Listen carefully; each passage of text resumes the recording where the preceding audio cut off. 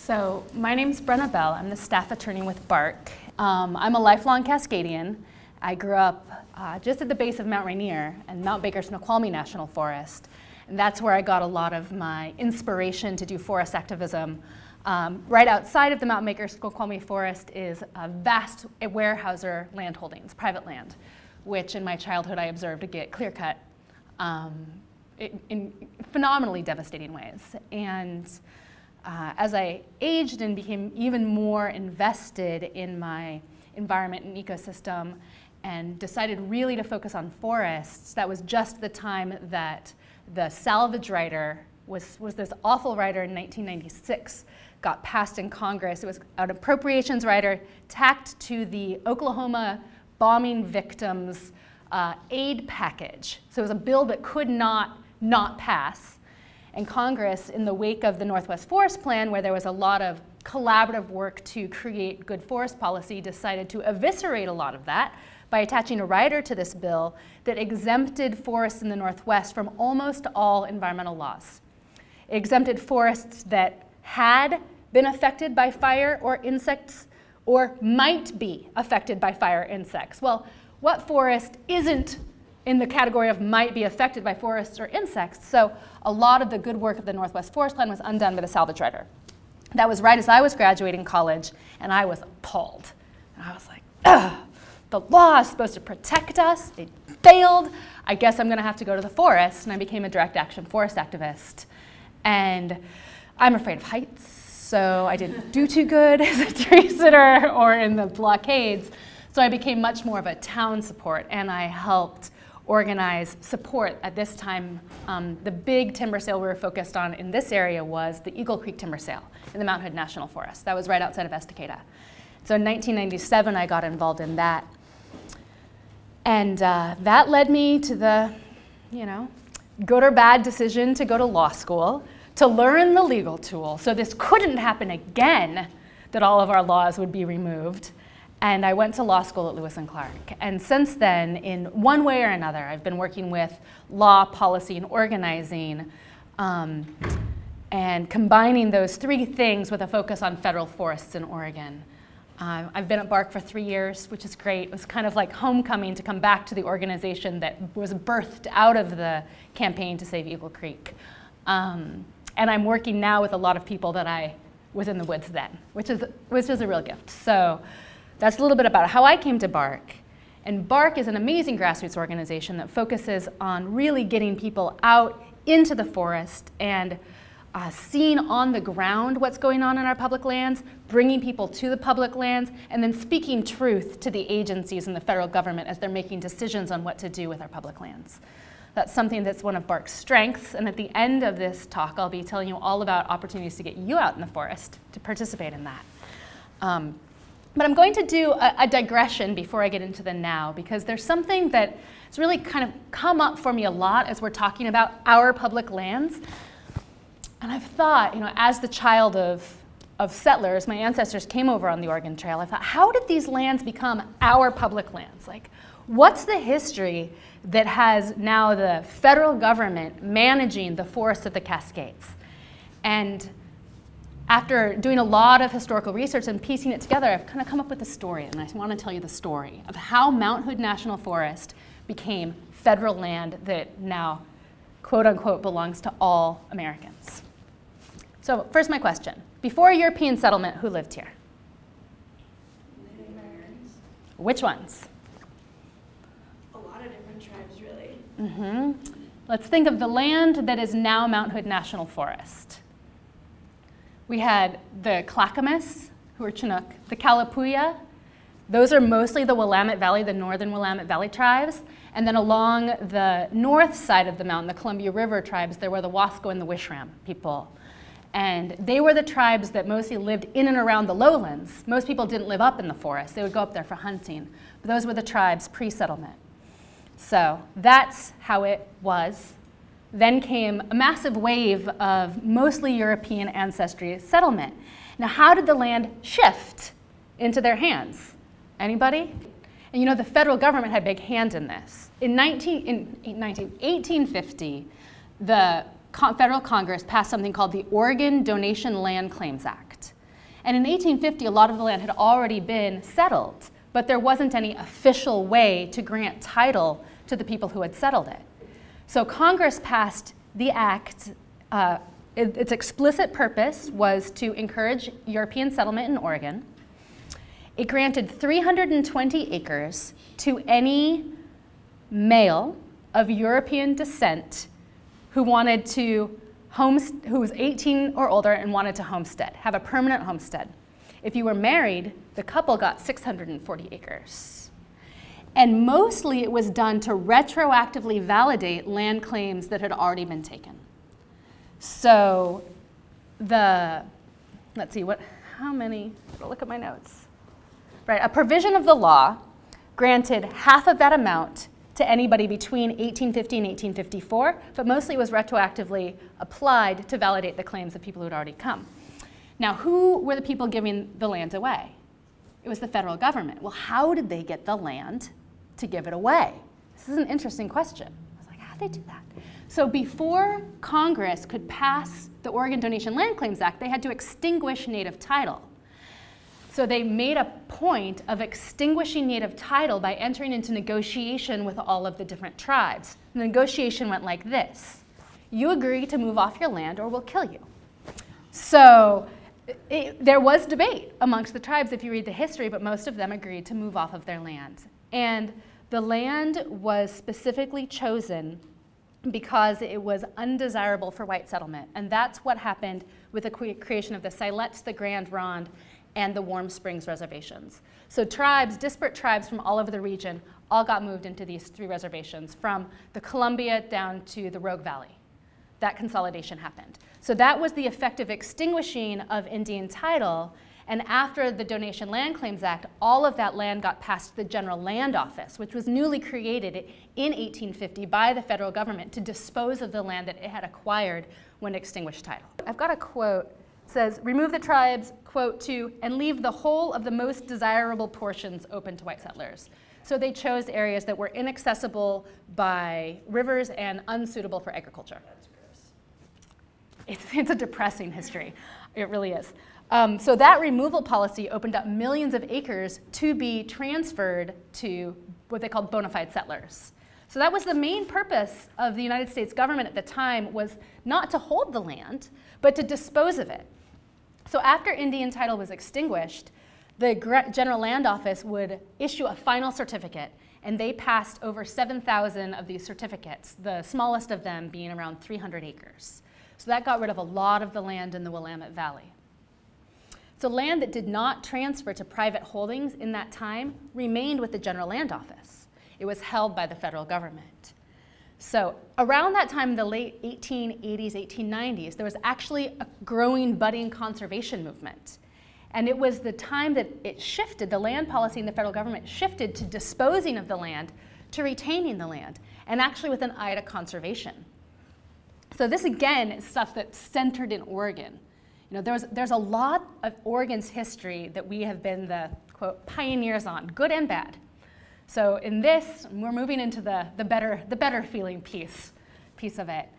So riding this wave of growing conservation awareness, President Grover Cleveland was the first person by executive order to suspend homesteading and designate a forest reserve. And the first forest reserve in Oregon was around Crater Lake. It was between the Diamond Lake, Crater Lake area. And it was also this withdrawal that led to the first Oregon National Park, which was Crater Lake in 1902. But stepping back to the 1890s, there was legislation in Congress in 1891 that allowed the president to create forest reserves, where it reserved the forest for the good of all. The first use of the forest reserves in Oregon under that new act, does anyone know? It's pretty cool. We are direct beneficiaries from this move. It is the Bull Run. Henry Failing, whom Failing Strait's named after, was the chair of the Portland Water Supply at the time, and he used that clout to get the Bull Run designated as Oregon's first forest reserve in 1892, and it covered 140,000 acres. And then the Cascade Range Forest Reserve was created in 1893. This was the largest forest reserve in the country. It was the entire Cascade Range. of Oregon. It was 4,400,000 acres and 235 miles in length. So the whole Cascade Range was reserved as this federal forest reserve. And the idea of the reserve was not that it would be used, but that it would be reserved for conservation purposes. What year was that? That was in, let's see, where are we? 1893. So with this conservation ethic, can you imagine what happened? Pushback. There was a lot of pushback. They're like, wait, the entire Cascade Range just got reserved. And at that time, there weren't timber interests who were really invested in the Cascade Range. It was sheep herders, miners, and local homesteaders who pushed back on the forest reserve. And actually, the entire Oregon delegation was ready to just throw in the towel and cancel the whole forest reserve. There's an amazing story of grassroots organizing that led to the reserve staying intact in Congress. So we have this large forest reserve. But then comes the creation of the Forest Service. Unfortunately, this also comes from Oregon. So Oregon Senator Charles W. Fulton in 1905 pushed forward a bill to change the name of the forest reserves to national forests and to remove the idea of the conservation ethic for a utilization ethic.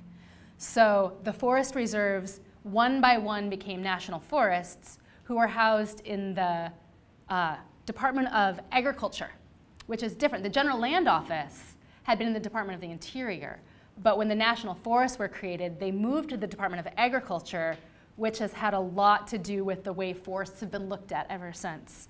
So that was, a good 20 years almost after the conservation started. It kind of got breaks, pushed back, and changed direction to become more of utilized forests.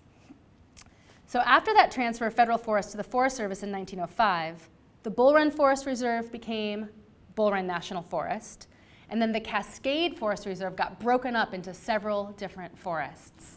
The northern portion was known as the Oregon National Forest, and then the southerly portions became what they're now known as Willamette, Umpqua, and Siskiyou. So it wasn't until, I think, in 1924, the Oregon Forest merged with the Bull Run Forest, and they became what we now know as Mount Hood National Forest. So that's just a little history that I think is really telling about how that land that we now refer to as our public land shifted in its nature from land that was related to by use rights only from the native people to being land, in the great land grab in the settlements, to being reserved with conservation purposes, to being turned into the national forest with a multiple use focus that we still have to deal with today. So you might be wondering, what happened to the General Land Office? Where did they go? And what about all the land that didn't get disposed of to settlers or turned into forest reserves? Well, that land stayed in the General Land Office. Have y'all ever heard of the General Land Office? Right, it's not around anymore because in the 1930s, the General Land Office merged with what was then known as the Taylor Grazing Service, which mostly dealt with the Intermountain West grazing rights, and the two of them became the Bureau of Land Management. The Bureau of Land Management is in the Department of the Interior, where the General Land Office had been housed. And even though in some ways it's a sister management agency to the Forest Service, it comes from a very different history and different mandates. And Oregon has a very interesting and special relationship with the BLM in terms of forestry, which I'll get to later. We're going to talk about the Oregon-California Lands Act, which is this weird little act that causes all sorts of havoc to forests, especially in southern Oregon. But that's where the birth of the BLM came from. So now we know a little bit about how the land got to where it was. And now we'll talk about how it's managed and what directs the different management. Most of the land that BARC watches is under the Forest Service, Mount Hood National Forest. What factors are at play in the management of a federal forest? We're going to step back and do some kind of basic politics, talking about the three branches of government, which are legislative. And what does a legislative branch do? The legislative branch makes the laws. Now, who implements the laws? Second branch. The executive branch implements the laws made by the legislative branch. And if we're disagreeing over how those laws are implemented, who makes the call? the judicial branch. So every branch is at play when we're talking about federal lands management. And every step of that are points of intervention, which we'll also get to. But for the main purposes, what we work with a lot is the laws that have been created and then the administration of them. The judicial branch comes into play, and for myself as a lawyer, I have more engagement than that as many, but it's the executive and the legislative branches where BARC and most environmental groups who do this kind of work and people who are really interested in this have their engagement. And in Oregon, recently, the main discussion around federal forest policy has been about economics. It's been about jobs, and it's been about payments to counties from timber. Now, remember how I talked about federal forests all up and down the Cascades? They're national forests. Now, in a system that is dependent on property taxes, like a lot of Oregon is, we're dependent on property taxes, what happens to a county when a lot of its land is held by the federal government who doesn't pay property taxes? Yeah, it doesn't get much money from property taxes. So this has long been an issue in mostly rural counties who are dependent on their land base to give them money to operate. Now, one of the things the Forest Service has done is traditionally give 25% of all of its timber receipts to the county that it's housed in. So the local county, the local government, makes money from logging on federal public lands. And there's a twist I'll just touch on. There's a whole new trend of something called stewardship contracting, where the agency works with timber companies to do more goods for services, and all the money stays on the district and the counties don't get any of it. They don't like this. They don't like this one bit, because many counties have developed to be completely dependent on timber dollars coming in. So there was a great decrease in the amount of timber dollars coming to counties in the 1990s. And many counties, especially in southern Oregon, suffered because of that. And again, we'll get into that more when we talk about the Oregon-California Lands Act and what's going on. But economics plays a big role. Jobs, like specific jobs in the timber industry, not so much anymore. There was a huge mechanization of the industry at the same time when the cut decreased. And so the mechanization has actually been the biggest killer of jobs, not necessarily the lack of logging. The timber company would love to blame it on the environmentalists. You know, up in Washington where I'm from, there were signs that say, you know, like, shoot a spotted owl, or spotted owl tastes like chicken, or that's a good one, or hug a logger, you'll never go back to trees. A lot of anti-environmental sentiment, but in reality, most of the jobs at that time were being lost to a huge mechanization of the industry. And so in Oregon, jobs in the lumber industry and milling are a very small percent of where we get our money. Even with the federal forests, much more is generated by recreation. But there's a myth that it's a really big piece of Oregon's economy, and that myth plays a bigger role in forest policy than the actual role that it plays in the economy. That myth is very strong. So we've got the payments to counties, the jobs, and the myth of jobs, and then another way that economics really shows up in forest policy goes back to the legislative, and that's that Congress sets the budget for the administrative agencies. So Congress makes the laws that the administrative agencies implement. It also sets the budget and allocates how much they get for what. So at the end of the day, honestly, I'm coming to learn that maybe the best thing I could do as a forest activist is learn how the budgeting process works, which I never thought I'd say because it sounds really boring. But that's where a lot of the power is, because if we could change what Congress was telling the agencies to spend money on, it would change the policy. It would just have the trickle-down effect of getting what we want to come out on the ground because the appropriations bill looked different.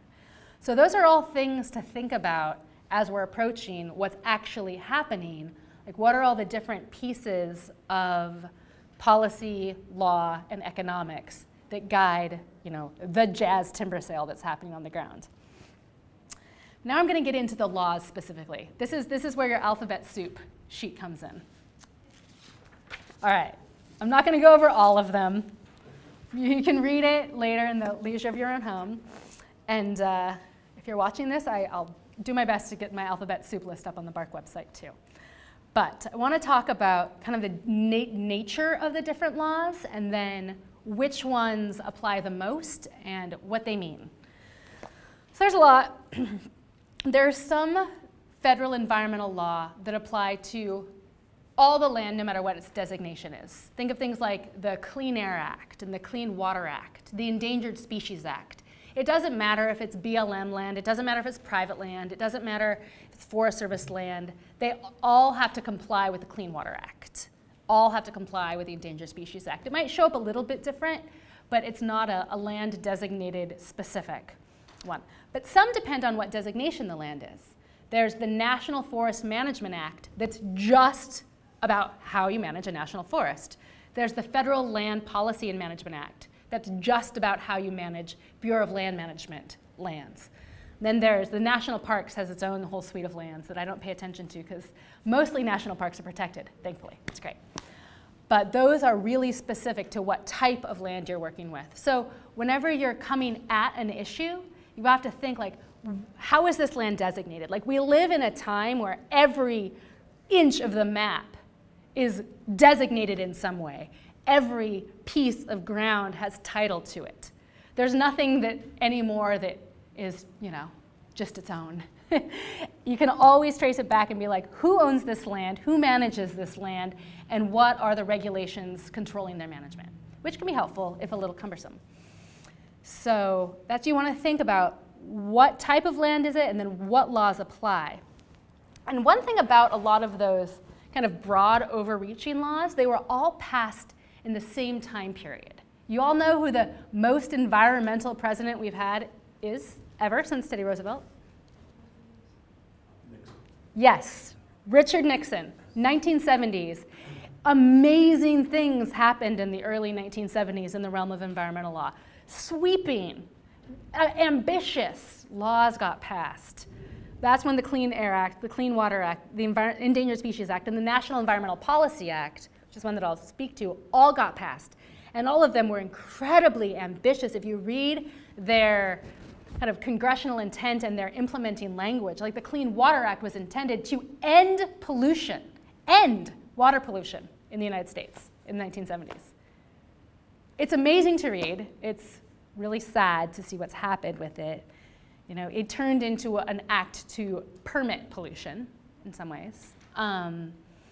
But Richard Nixon, bless his little heart, was forced because of a very active movement, people's movement, to pass these laws.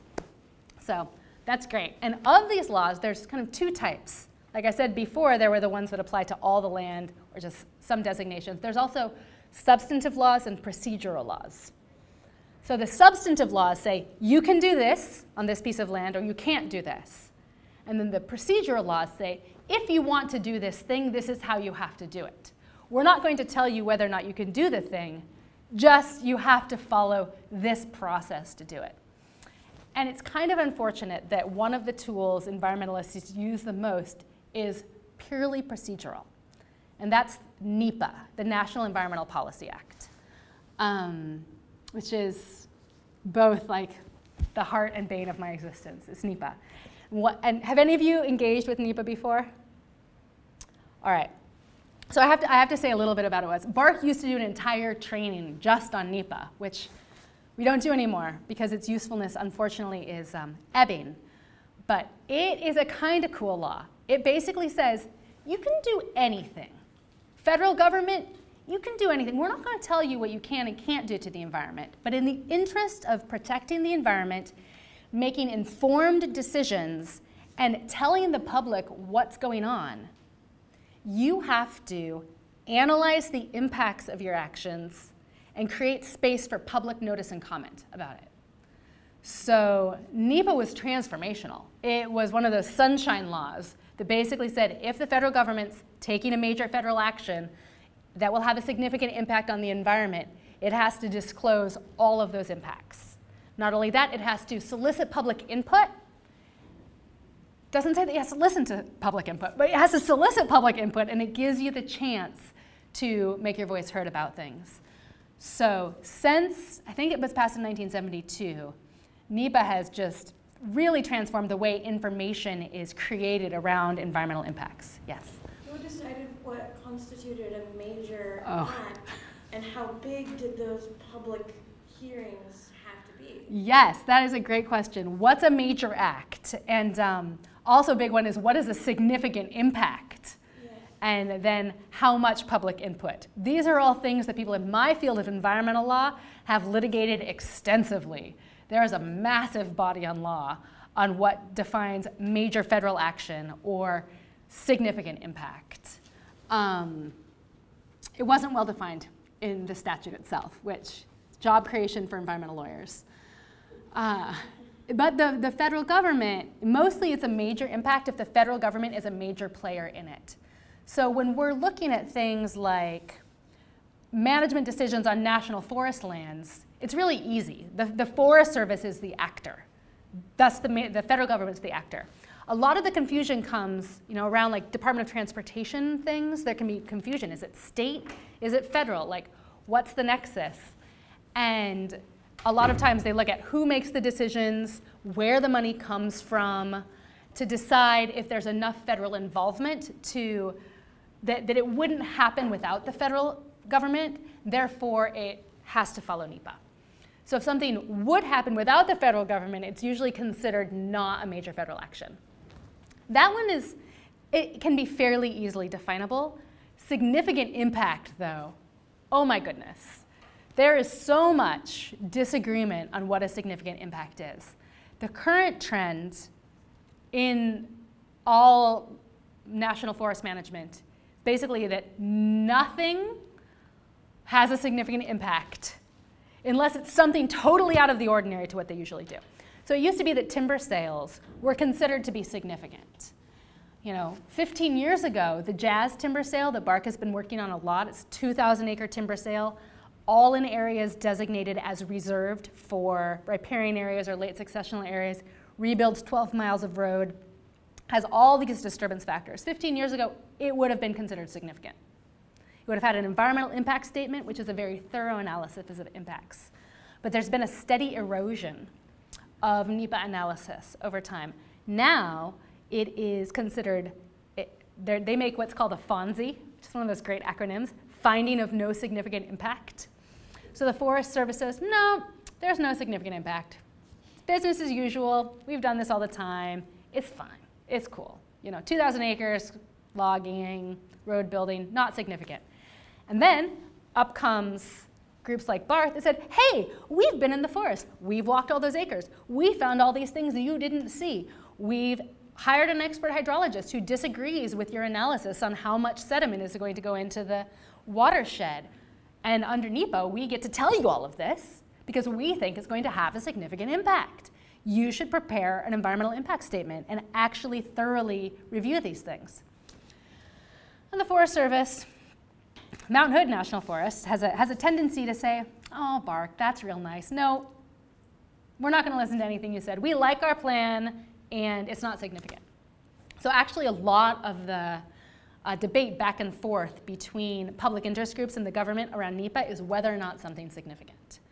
The only time since I've been working for Bark that we saw the agency actively begin the process of preparing an environmental impact statement, saying something was actually significant, is when they wanted to put in that 40-mile Palomar pipeline, a liquefied natural gas pipeline, through Mount Hood National Forest, which would have, they only found it significant because they would have had to amend major parts of their own forest plan to allow it to happen. So there's a lot of debate on that question. But for the most part, agencies want to do the least amount of analysis possible, and we push for the most amount of analysis possible, and therein lies a lot of the tension and a lot of the litigation. So that's, I'm going to pause and have a sip. I can advertise Bark while I do it. Those are the two main types of law, the substantive and the procedural. If I hadn't ridden my bike over, if we were at the Bark office, now would be the time when I whipped out the Mount Hood Forest Land Management Plan. And you could see like how it basically prescribes what you can and can't do depending on the smaller breakdowns of land designation inside the national forest. There's a lot of these different plans. Every forest has its own plan where, again, you know, like I said, that people love to categorize land and say what you can and can't do on each category. And so we've got the Mount Hood Land and Resource Management Plan. We've got the Northwest Forest Plan, that Clinton 1994 plan that similarly does that, says what you can and can't do. Those are the substantive plans. And they govern how things are done day to day. NEPA is the process. And with all of that, there's the overarching laws like the Endangered Species Act that they have to follow. And I might as well mention the administrative agencies that implement the Endangered Species Act. Fish and Wildlife Service, which deals with non-anadromous fish and all wildlife. And then the National Marine Fisheries Service, or NMFS, which deals with marine life and the sea runs, so all anadromous fish like salmon. So I know this is a little complicated, but if the Forest Service wants to do something, they're like, oh gosh, you know, like Jazz, we're going to put 19 tons of sediment into a salmon-bearing watershed. Hey, the Endangered Species Act says we have to consult with the National Marine Fisheries Service and say, National Marine Fisheries Service, are we going to violate the Endangered Species Act by putting all this sediment into this, you know, high-quality threatened salmon habitat? So that's the consultation. They're required to do that consultation. And then the National Marine Fisheries Service reviews the plan and says whether or not the action will have no effect, is not likely to adversely affect, or is likely to adversely affect the threatened or endangered species. Now, what do you think NMFS said that adding 19 tons of sediment into threatened salmon habitat would do to the salmon? No effect, not likely to adversely affect, or likely to adversely affect? Oh, they said no effect. Oh, they're a little better than that. Yeah, they said it's not likely to adversely affect, which is basically just a rubber stamp on the agency's action.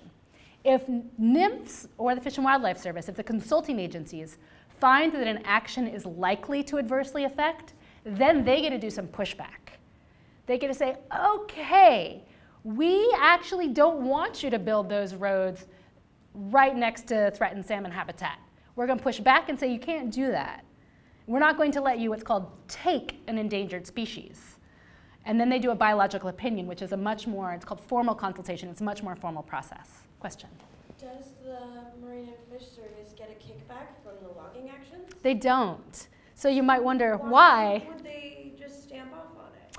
Right, that's a great question. And I've often wondered that myself. Why are agency scientists willing to rubber stamp this action that clearly is going to have an adversely effect on the fish? And I don't know that much about their internal politics, but I do know that they have a long history of not fighting the Forest Service. Recently, though, there was a fight around stream buffer widths. NMFS said you have to increase your no-cut buffers on streams. There are riparian reserves that were designated by the Northwest Forest Plan, 2 tree widths, but the Forest Service has decided that logging in riparian reserves is really good. They think it's restoration. We can get more into the science of that later, but they've said, oh, well, it's okay. We're restoring the reserves by logging. We're just going to have a 50-foot no-cut buffer by the streams. This was not what was contemplated by the original act, but so it is, 50-foot buffer, and NMFS pushed back and said, no, you have to have at least 100-foot no-cut buffer. And this became a big fight between the two agencies. It's the first time that I've watched that happen. And they call it the escalation, where it started with a letter of non-concurrence from NMFS to the Forest Service locally from there's a really great biologist at NMFS who likes fish a lot. And which is great. He should, right? And so that led to all of these meetings and discussions and scientific papers about what the buffer widths should be. And really, at the end of the day, one would think that the Forest Service would just defer to the experts on threatened fish, NMFS, but they had to do a lot of political wrangling. And there's a paper about to come out that describes what the conclusions of the escalation were. I hope NIMS won. That would be great. And that, you know, even though I think we should protect the entire riparian reserve, 100 feet is much better than 50. Now I'm going to get into two examples, like really current examples of how all that history, the three branches of government, and the politics, the economics, and the law all come together in things that are happening kind of right now in terms of Oregon forest politics. And none of it's around specific timber sales, and I'm happy to talk at length about jazz or any of the other campaigns we're doing after this. These are really interesting things that have been going on, and the first has to do with that funny little law I told you about in the BLM. Anyone remember the name? The Oregon and California Lands Act. I love this law. Full disclaimer, when I was in law school, I wrote like my thesis on this law. I think it's fascinating. I could talk to you for the rest of the night on it. I'll try not to. But it's a really interesting little law. Okay. It also has a history. So one of the ways, it goes also back to colonization, like most things here. One of the ways that the federal government wanted to encourage westward expansion was through railroad building. That was a way to get more people out west faster. And so they devised this really interesting land giveaway to railroad companies to help them build the railroads. It went like this. The federal government would give every other square mile of land along the railroad line away to the railroad company, and then the railroad company could sell it to bona fide settlers. So it was a way to encourage the railroad company to come by giving away this free land and encourage settlement along the rail line. Well, railroad companies are some of the, you know, first great bad corporations in American history, and there was this whole corporate scandal of the railroads taking that land and then selling their every other square mile, not to bona fide settlers, but can you guess who they sold it to? Themselves? No. Timber companies. Timber companies, right you are, Dan. They sold them to timber companies. So all along these rail lines, this land that was supposed to go to settlement was getting sold to timber companies, and often for much higher than the value that they had a statutory amount that they had to sell it to settlers, but if they sold it to timber companies, you know, I mean, they were already breaking the law, so they sold it for way more. Now again, the people of Oregon, the good people of Oregon have long been very progressive. And you know, back then, there was a whole thing called the Oregon system. This was in the 1930s. The Oregon system included ballot initiatives and referendums, born in Oregon, and prohibition, another thing. Those two kind of went together. It was the Oregon system, and if you are all interested in a fascinating person in Oregon history, I suggest you read the biography of William U. Wren. He's the guy who got ballot initiatives and referendums started. He's fascinating. But there was a lot of progressive politics just like bubbling up in Oregon at that time, and people were upset. They're like, these lands are being sold to timber companies in this corporate scandal, and we're mad. And so the people of Oregon took a case all the way to the Supreme Court against the Oregon and California Railroad because of its collusion with timber companies, and the Supreme Court ducked the issue altogether. They're like, yeah, this was totally wrong, but we're not going to come up with a remedy. We're going to ask Congress, what do we do with this land now? What to do with A, the land that the Oregon and California Railroad has but hasn't disposed of, and B, the land that it has disposed of, can we get it back? You know, so there was this whole question on all of this land that the Oregon and California Railroad Company had or had illegally disposed of. What do you do with it? So Congress passed in 1937 the Oregon and California Lands Act, which was at its time really forward-thinking, conservation-oriented law. It was one of the first multiple-use laws, and it said, all right, this land is to be managed for sustained timber yield, recreation, and watershed protection, which I think was pretty brilliant back then. And so it got transferred to the General Land Office, not the National Forest Service. That's what Congress did. Now remember how I said the General Land Office then became the BLM. So the only place in the country where the BLM has a substantial timber program is in Western Oregon. And so it's kind of its own beast. unfortunately, the Oregon and California Lands Act has not always been interpreted as a conservation-oriented multiple-use statute. That first word, sustained timber yield, has become kind of the dominant cry, the way that people understand and interpret the law.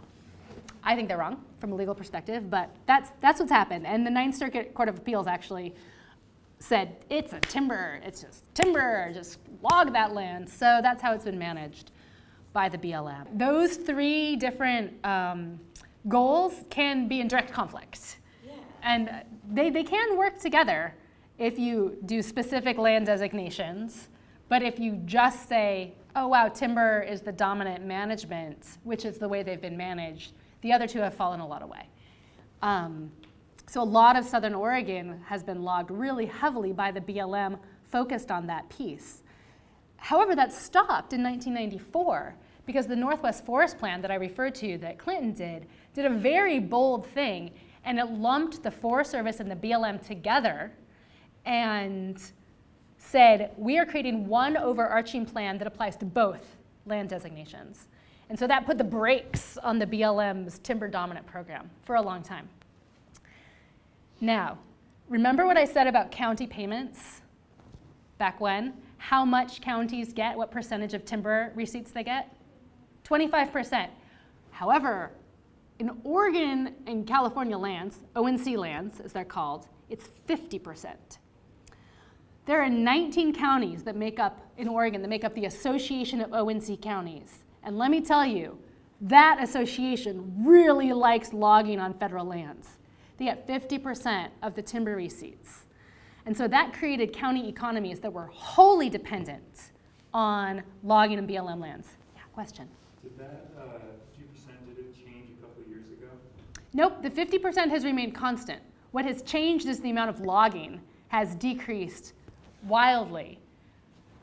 But Congress stepped in, Ron Wyden and his buddies in Congress in 2000s said, well, you know, some rural counties are in real dire straits because they're not getting money from the timber industry.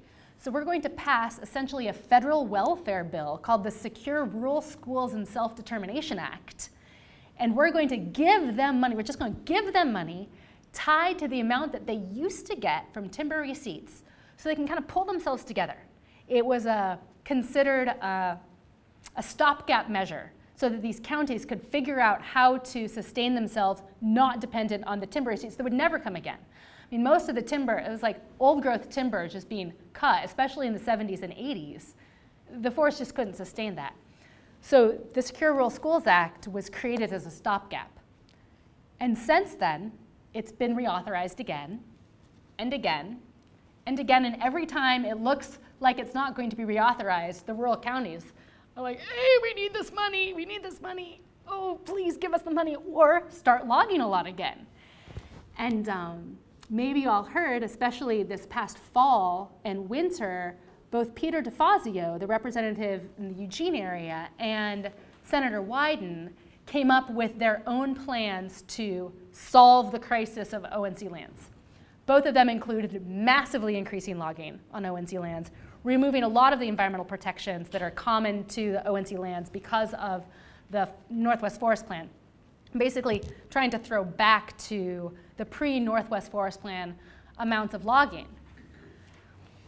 So it's an interesting thing because, you know, those lands are not, you know, a lot of them are people's watersheds. A lot of them, amazingly, there's still low elevation old growth in Southern Oregon on ONC lands. Now, remember how I talked about the piece by piece nature? The thing about ONC lands is it's not like a one big chunk. It's like this little bit and this little bit and this little bit and this little bit, interspersed by private lands and people's homes, especially in Southern Oregon. I lived in Williams in Southern Oregon for a while, and our backyard was BLM ONC lands. You know, and it's very much like that in that area. So an increased logging has a lot more of a direct impact on the people there than even the logging in national forest lands for most of us, because it's like one large chunk that's farther away. Also, though, if you look at kind of the politics and economics of this, the idea that these lands could sustain the same level of cut and produce the same amount of jobs and money as they were in the 1980s for these counties is crazy? Not very far thinking. And there are luckily some really good economists in Oregon who are looking at the economic value of the land from logging and mill jobs, which again, most are now mechanized, and comparing that to the amount that comes in from recreation and from clean drinking water and things like that, which are far greater economic services from the public lands. So even though Wyden and DeFazio both spent a lot of their personal capital on moving forward a solution to these bills, they're kind of not going anywhere in Congress right now, which is great. One reason is that Senator Wyden is no longer the chair of the Natural Resources Department, or committee, which he was. And he moved to the Finance Committee. And now someone from Louisiana who doesn't have as much investment in solving the federal lands problems in Oregon is the chair. But here, I think it raises an interesting question. Should federal lands be the breadbasket for the local county? It's right next to them. In one way, the land doesn't know that it's federal versus county. You walk the invisible line. But I think it's a really live question in a lot of policy is who should get the benefit from lands designated as federal public lands? Should it be the local people who live right next to it, or should we consider them as part of the kind of resource bank for everyone in this country? I don't have an answer to that. I think it's a very live and interesting question. Just going to throw that one out. We know that the federal government's timber sale program loses money every year. The General Accounting Office of the federal government, the GAO, did an audit about 4 years ago that found the millions of dollars, I don't have that number off the top of my head, were lost annually in the federal timber sale program. So it's pretty clear that Congress in its appropriations bill subsidizes the Forest Service to plan these timber sales, and they put all the money into planning it, and then they sell maybe the value of the wood, but it doesn't reflect at all the value of the planning. And the question of who repairs the damage, a lot of it doesn't get repaired, and so that just becomes kind of like an externality of the timber sale program. So when a road wasn't made well and it slides into the river, the company who made the road isn't held responsible for it. It's something that BARC has done a lot of recently is go back to areas that have been logged and monitor to them to see if timber companies complied with all of their contract standards, the best management practices. And more often than not, we find that they haven't, and that they've left roads open that should be closed, or they've taken trees that were not in their contract to be taken, or things like that. But the Forest Service is not aggressive at enforcing their contracts, and we, as third parties who aren't part of the contract, cannot enforce the contract. All we can do is gather the information and then share it, and try and create enough sense of outrage that things change. So I'll get to organizing in a minute. And the jazz timber sale that I've referred to several times, BARC has taken a particular interest in because it's planned in the single most unstable watershed in all of Mount Hood National Forest. A lot of it's on high-risk earth flows, areas where the land is known to be moving. And so when you put a road across it or you log it, you destabilize the soil networks. So yeah, who pays for it? The salmon. Really. It's not a tight system, and it doesn't have a lot of good feedback loops, especially economically. Since the GAO did their report, the Forest Service budgets are becoming more and more obscure. They just passed a new budgeting approach where every line item that they used to have in terms of resource management, they all got lumped into one, and so you're not able to track where the money is going at all anymore as a member of the public. The budget's really hard to crack.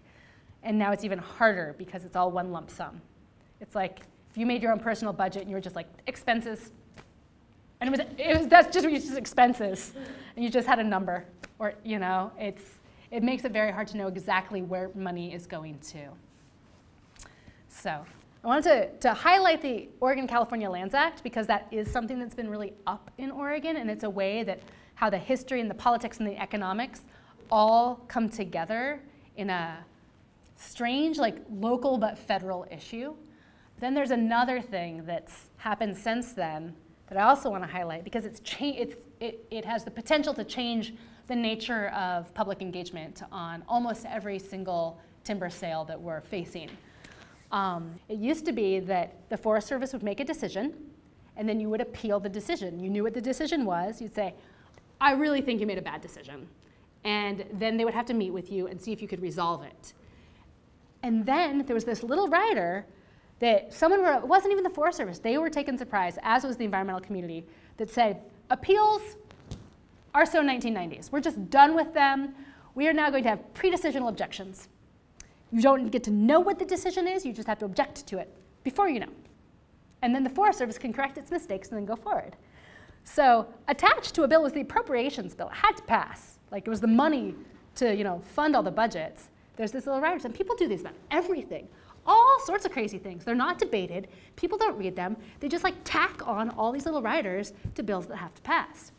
It's like the salvage rider that I talked about. I mean, that bill had to pass. And boom, you get a little something that changes the whole law.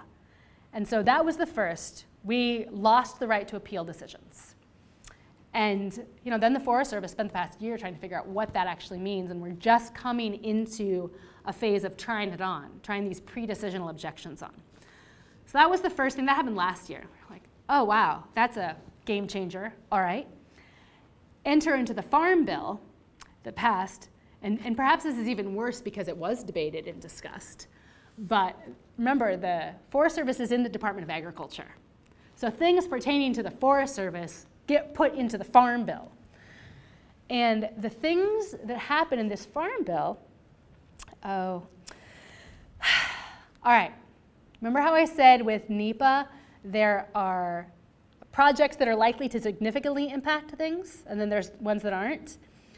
Well, if you're not likely to significantly impact, it's analyzed in something called an environmental assessment. If it is likely to significantly impact, it's an environmental impact statement. But there's a third category for things that are likely to have no impact at all. Those are just called categorically excluded.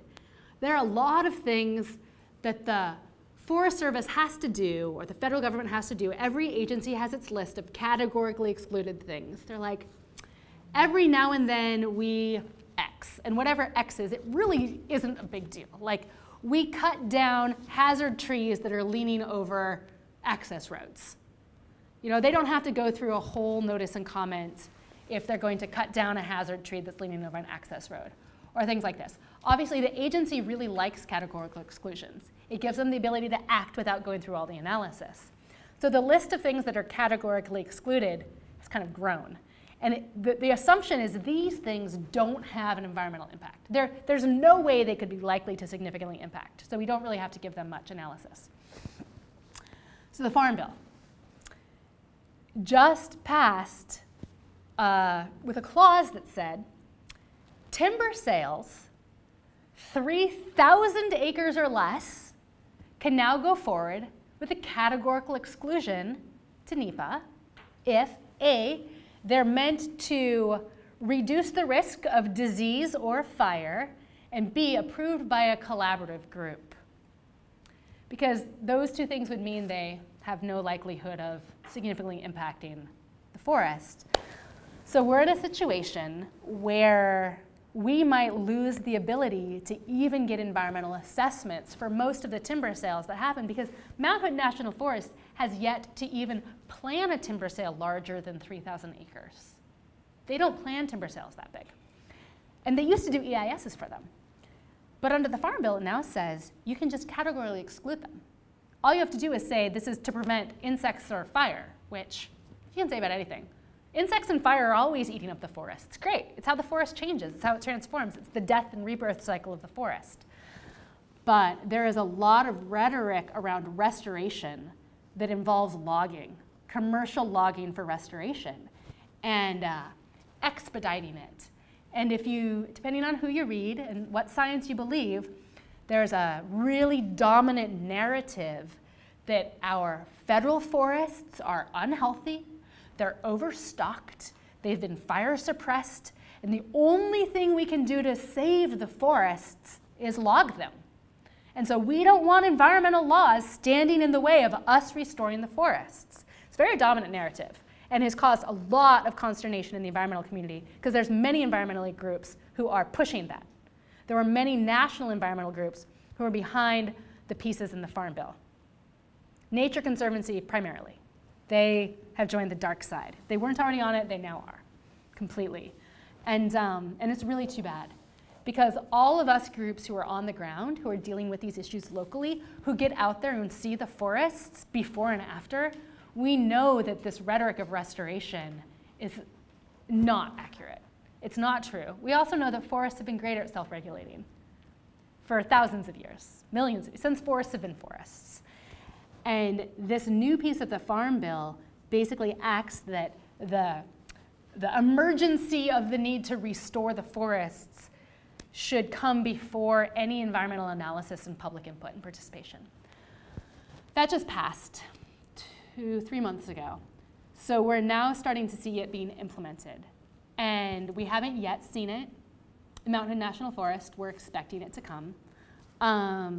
The collaborative groups that currently exist aren't high functioning. The collaborative groups is something that's emerged also in the past about 10 years, which is the idea that if we can get diverse stakeholders together, get the industry and the environmental groups and the local watershed councils together, all talking together and working together, we can make good decisions for forest management. And BARC has participated in some and has found it effective when we were all focused on the type of restoration that is known to be effective, like removing roads. You know, we worked with the Clackamas Stewardship Partners to plan a lot of road decommissioning in the Clackamas River watershed. It's the most beneficial type of restoration action you can do in the West Side Forest is just get rid of the roads, because they're really the biggest problem.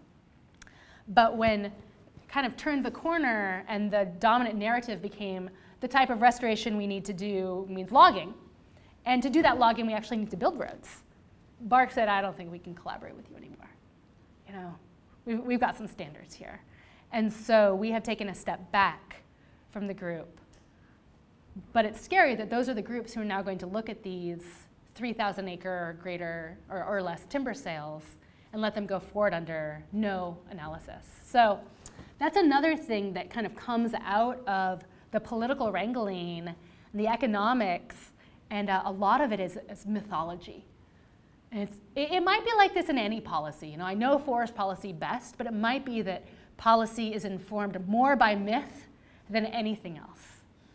You know, when I see how the dominant narrative actually has very little to do with the scientific underlines or what's on the ground, and see the divorce there, it's kind of clear that, you know, these stories that we create are the things with the most power. Which leads me to what can we do about it? You know, I used to give a NEPA training. I was like, what you can do about it is you can read the EAs and you can comment on them, and then the agency will believe you and it'll change things and all will be well. Because there was a time that worked. And there might be specific times when that's still a really effective tool. Engaging with the tools in the system. And you know, this, as an attorney, I bump into this sometimes. I'm like, oh, I fundamentally don't believe that the system works, and yet I'm going to engage with the tools of the system and push it to see what happens. Lately, the feedback I've been getting more than anything is just organize. Just organize. Change the stories, because we are losing ground in environmental law and policy. Like right and left, just losing ground. At a time when the kind of whole fate of the ecosystem is more in question than ever, shouldn't be a time where it feels like we're losing so much ground, where our laws are being eroded, where our politicians are, you know, relying on rhetoric from the 1980s to push for more logging. And so now, giving these, you know, workshops, the main thing I want to focus on is how we organize to change the narrative around what public lands are for, who public lands are for, and looking at the history, saying that, you know, seeing how they've been used, who's benefited, who's lost, and changing that. And so one thing that we're doing at BARC, which is really important, is starting to talk about what would real restoration look like on our public lands, and how can we get behind something that, ooh, even though sometimes I'm still having a hard time saying it, that creates jobs and is really good for the environment. You know, I've long been of the ilk, like, let's just focus on what's good for the environment. But I know that the dominant narrative needs to include jobs to get political support. And what we've been looking at, again, is road decommissioning. There's 4,000 miles of roads in Mount Hood National Forest. 4,000 miles of roads. You could drive to Florida if you strung them all out. It's crazy. You know, the US Forest Service is the largest road manager in the world. You could drive to the moon and halfway back on Forest Service roads. It's crazy. And they only have a budget to upkeep about 20% of their road system. So they're in a multi-billion-dollar maintenance backlog nationally. Mount Hood National Forest, their maintenance backlog increases by over $1 million every year. And those roads are just chronic sources of sediment, and they cut through wildlife habitat. They create vectors for invasive species to go in, and invasive humans on ATVs and other things, you know, bring their couches up to the forest and shoot them up. Do all sorts of funny things up there. And so BARC has been really focused on how do we create a narrative around restoration that actually addresses the problem on the ground and isn't couched in, we just need to log more. And roads aren't as sexy as saving old growth trees. You know, you can take someone to an old growth tree and be like, this is going to be clear cut. They're like, oh my gosh, I will help. You go see a road, you're like, this road's really bad. Like every year it just drains dirt into the creek. And you can't get a visceral reaction to that. But the more I learn, the more I am with the forest, the more I realize like it might be more subtle work that we're doing. You know, Mount Hood National Forest isn't clear cutting old growth anymore. We stopped that. That was great. It was really great. But there's this persistent vector of harm that's just there, bleeding itself into the water. And so we're shifting the narrative to roads and starting to really organize around it. And so that can happen on any political issue, any environmental issue. You find out really what a story is that you can get behind that, you know, in here we're not even directly antagonistic to the story of logging. We're just shifting it all together. We're like, what we need to focus on is removing roads. This is how we do it. This is how many jobs are created. This is why it's beneficial to everyone. And just kind of sideswiping the entire discussion around to log or not to log. I mean, we'll engage as needed. But it's an interesting move into creating a different story and a different narrative that we can get a really diverse group of stakeholders behind. Because, you know, BARC's tired of hearing, I mean, the Forest Service is tired of hearing BARC be like, don't log, don't log. They're like, yeah, we know, BARC, we know. You don't want us to log, we know, we're not listening anymore. So when that door really shut, we're having to figure out how to get around. And so I'd encourage all of you who are thinking about how to engage in, you know, policy work of any kind to figure out like what's the most compelling story that you can get yourself behind and start telling it and telling it to other people. Because at the end of the day, that's what all these laws are in some ways. They're just like stories we inscribe onto the landscape. And so we want to shift those and change them and have, you know, create more breathing room for the forest itself. So thank you everyone for coming. This is, you know, it's dense stuff, but it's definitely knowable, and it's a great group of people who do the work, even if the work itself is sometimes utterly depressing. You still have the forest to go to and get regenerated in, and amazing people to do the work with. So yeah, thanks, and thanks, David.